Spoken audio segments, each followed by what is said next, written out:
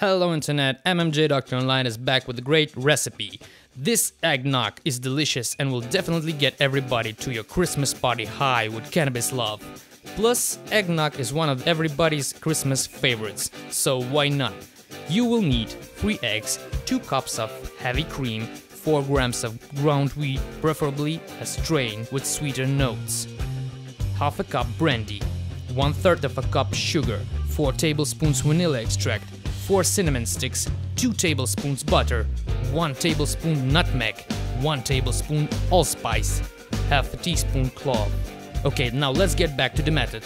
In a saucepan, combine your cannabis butter, brandy and vanilla extract over the lowest heat. Cook it for about 60 minutes, stirring regularly. Around 45 minutes, add your nutmeg, allspice and clove. Use a strainer to strain the mixture and allow it to cool completely. It should take around half an hour to cool. Whisk the eggs, cream, sugar and your already cooked cannabis brandy mixture until it's thick and creamy. Pour it into glasses, and if you feel called to it, you can sprinkle it up with allspice reverse. Finally, add a cinnamon stick to each glass and enjoy.